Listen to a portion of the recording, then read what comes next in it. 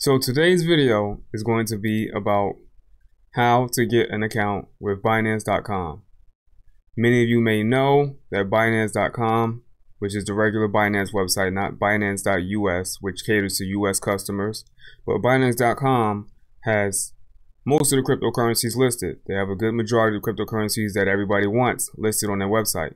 Now binance.us, they don't have all of the US, they don't have all the cryptocurrencies listed on their exchange because it's catered to US customers only.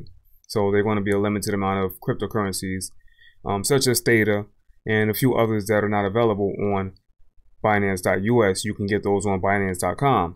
So I'm going to show you today how to create an account on binance.com and use binance.com as a United States resident. All right, so let's get to it. So the first thing you are going to need, since you've already signed up with Binance already, I'm sure maybe you've been on binance.com and they just started kicking US customers out recently, and you already have your email address used. So you will need a new email address. Even if you're on binance.us, doesn't matter, binance.com, binance.us, whatever Binance account you have, you can't use that same email address, so you're going to need a new email address. And I recommend you go to protonmail.com and sign up for a new email address. So let's do that, and let's go through it together. The only thing I'm not going to go through with you is the VPN setting that up, but we didn't even get to that point yet. So let's just get started with the email address. We're going to sign up for a new email account. First of all, we're going to open up a new web browser. I didn't show you that step, but what we're going to do is open up Brave or Chrome. If you're using Chrome, what you're going to want to do is open up an incognito browser. If you're using Brave browser, and I highly recommend you use Brave browser instead of Chrome, because Brave doesn't really spy on you like Chrome does. You're going to click on the settings button, which will be up to the right top right, and I'm going to show you what that looks like on Chrome. There we go. All right, so now we are on Chrome. Let me extend this a little bit bigger so you can see, or make it smaller, make it bigger. Let's slide this down so you can see what we're doing here. All right, so on Chrome, you're going to want to open up a new window, new incognito window. All right. Oh, you can't even see that. All right. So you can see my mouse though. You won't be able to see the drop down menu when I click it. When I click the three dots right there, you won't be able to see the menu. But when you click that button, there will be a little drop down menu. The first thing it will say is new tab. The second thing will be new window. And the third thing will be new incognito window. You're going to click that and you're going to open up a new incognito window. That's if you're using Chrome. Now, if you're using Brave, it's going to look different. Let me show you what it looks like when you're using Brave browser. Let's switch it back. All right. So you're going to click here and open up, oh, you can't see that either.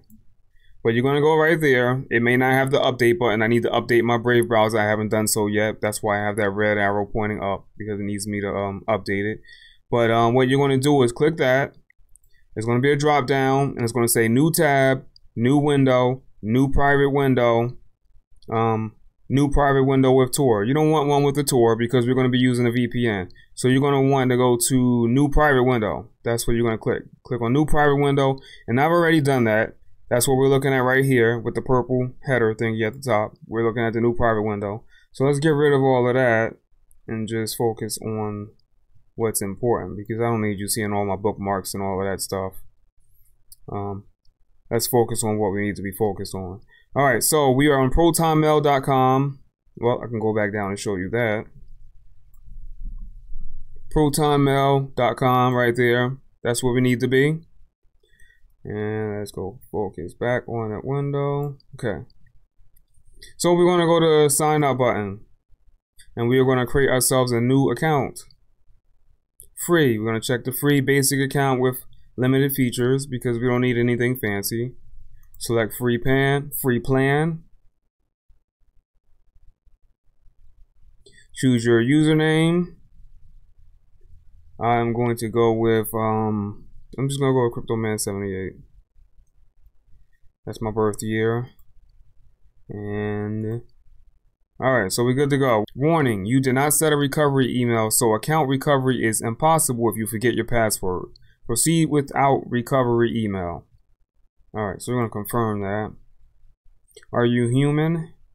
To fight spam, please verify you are human. If your email or phone number will not be linked to the account created. It is only used during the sign-up process. A hash will be saved to prevent abuse of the Proton mail systems. Oh, so you gotta do email verification. Duh, it says it right there on the screen. So you're gonna put in another email address, or we'll do SMS. Yeah, I'll do SMS. 9008. Complete setup. Redirecting. Alright, so we have our email set up. Immediately after setting up your email, you're going to go to the link down below in the description, and you're going to sign up for the VPN service. It might be Nord or Hide My Ass VPN. One of those VPNs will be linked down below. Both of them worked. I've used both of them. Nord works just fine, and Hide My Ass works just fine. Now you're going to sign up for one of those VPNs that is linked down below in the description. You want to install it on your computer. It's pretty straightforward. It's just like installing any other piece of software. And once you log in, you want to choose the location as either Germany or Spain. Either one of those locations will work just fine on binance.com. But this step is absolutely critical. You have to do this step before you go on to binance.com. All right, so let's proceed. I've already done that. I've already set it up. I've already got my VPN running, and I'm set up as a Germany resident. So I have my VPN set up to be logged in as I am from Germany. And we can verify that right now by going to what is my IP address.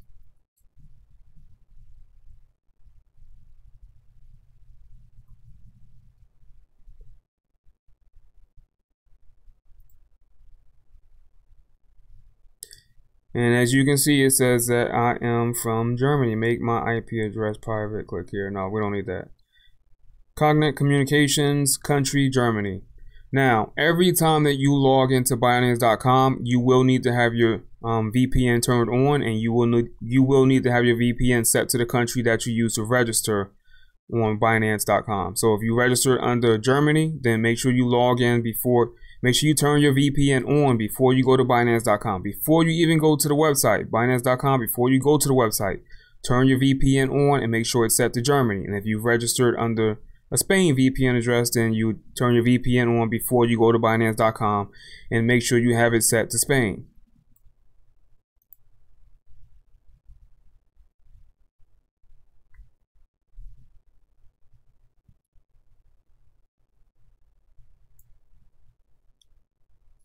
All right, so what we need to do is register. And we are going to use the email that we just created. cryptoman78@protonmail.com. And a password, we will create a new password. Again, don't forget your password. All right, let's create an account.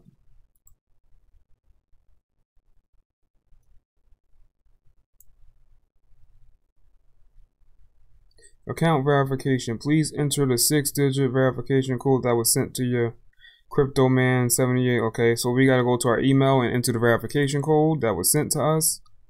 Let's hit our inbox button again. There we go. And 490139. We're going to go back to Binance and enter that. Success.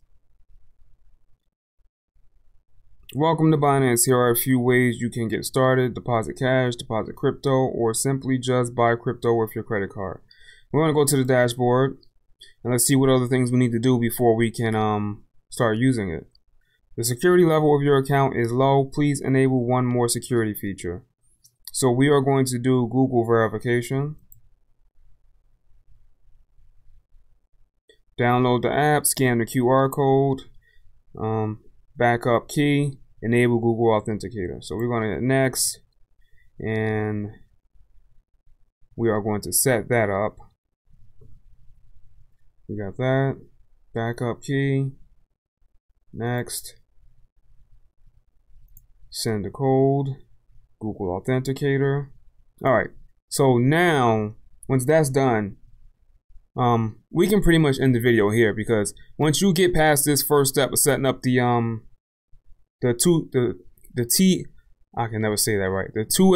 two-factor authentication using the Google two-factor authentication app, which they had you download in the step prior to this, you can do the email verification, do the Google verification code. I've already done it. I already have a Binance.com account, so I'm not going to go through the full steps. But once you finish this, you'll be able to use Binance. You'll be able to trade, and you will be able to trade as much as, and you'll be able to withdraw as much as 2 BTC worth of cryptocurrency each day at the current verification level. Now, you will only be able to stay at verification level number 1 because if you want to go to verification level number 2, where you can withdraw more than 2 BTC worth of cryptocurrencies per day, you will have to do a KYC, which is know your customer. You'll have to provide identification information, and you can't really provide identification information because you're pretending to be from Germany or you're pretending to be from Spain.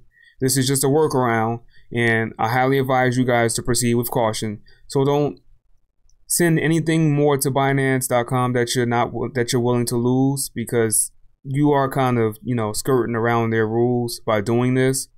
And if you send, $60,000 worth of cryptocurrencies over there, and you can withdraw $60,000 worth of cryptocurrencies from Binance.com as level 1 verification at the current price of Bitcoin. So if you go ahead and send $60,000 worth of Bitcoin over there or cryptocurrencies over there, and you want to pull it off an exchange, and they decide to get a little funky on you because they suspect that you're using a VPN, or that they suspect that you may not actually be from Germany, then, there's a possibility that they can hold your cryptocurrencies. Now, I have not run into that issue. I haven't tried to pull off 60,000 in one time. I have tried to pull off, I have actually successfully pulled off about 20,000 in one shot in one day without any issues. Now, I'm not saying that you won't have any issues, and I'm not saying that you will, but just keep that in the back of your head that there's a possibility and you should proceed with caution. But from my experience so far, I have not had any issues using Binance.com as a US resident using a VPN under the Germany location. So with that said, I'm going to end this video right here. Just remember, do not log into Binance.com before you have your VPN turned on. Do not even go to the website before you have the VPN turned on. All right. Now, you don't have to absolutely use Binance.com from a private browser, but if you've used it before as a US resident on a non-private browser, like the regular Chrome version that's not incognito mode, or you're not in private mode in Brave, you will need to clear your cache, clear your cookies, clear all of the stuff that is stored on your computer from that browser. So it's probably easier to just use a different browser altogether. Maybe try Chrome Edge, and then use Chrome Edge to log into Binance.com, so that way you're not having to go in under private mode all the time